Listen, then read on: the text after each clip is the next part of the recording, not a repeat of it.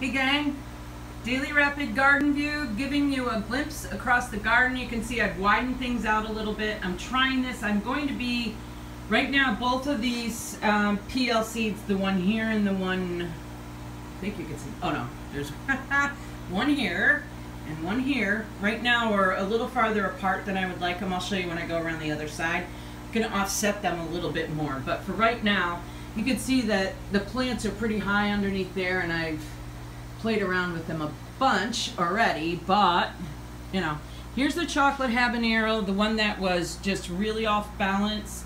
I still have, it is in a I think this is a number 2 pot.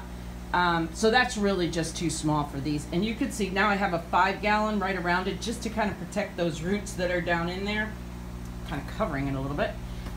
But really what I'm trying to do with this one is, you know, I don't want to totally lose all the fruit that's on here. There are a lot of flowers, but I know there were fruit. I have my, oh, here's some. I have my glasses on. the Method 7 glasses, so it makes some of the colors a little odd for me. But I know there's other fruit set up in here, so I'm trying to save that. And then the other reason that I have it like this is that I'm hoping that I can get some of these other shoots down here to come up, and that way I'll be able to top, once this is all fruited out and done, be able to top it and let it re-veg, straighten it up in a good pot, and save that plant actually. So we'll see what happens with that. Here's the Carolina Reaper. You can see it's doing really nice. Let me see if I can get you a shot up underneath there a little bit. You can see there's lots of flowers on there coming along. There are some little fruits set up in there. So we'll see how that goes. That's my finger. Here's the, excuse me, I keep moving things around, but here is the yellow Trinidad Scorpion.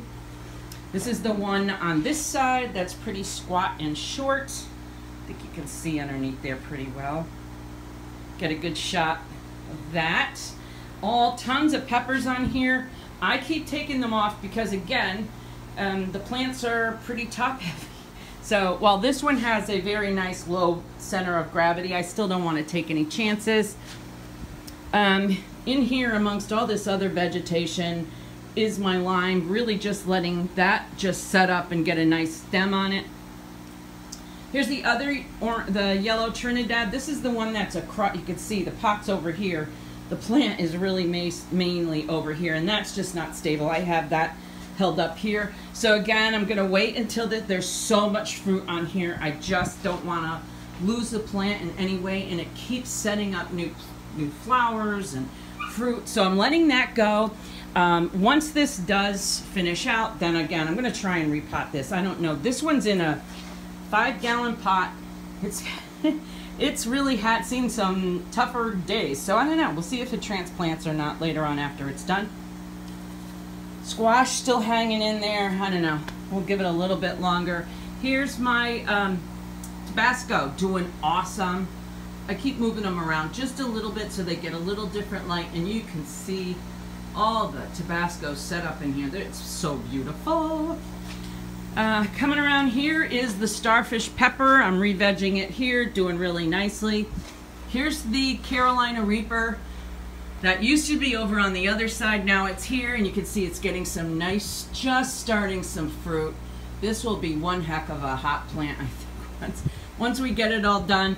This one has fallen over again too. Again, this is in the smaller pot. Let me see if you can see. It's not a real small pot, I think it's a number 3, but I have 2 big plants in here. So this is the Carolina Reaper, this is the chocolate habanero. They both have pretty good bases on them as far as where they split, but then this one just shot up, and there's so much fruit on here that it just got really top heavy. So these are the chocolate habaneros.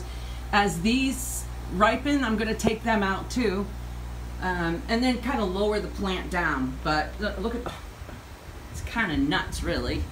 So, you know, it's a beautiful plant, and I'm really excited to not only have these finish up, but let it, once it does, then bringing that down a little bit, letting re-veg, and see what I can get on the second round on it. So, all in all, doing pretty good, moving things around, but there you have it for today, and until next time, peace out.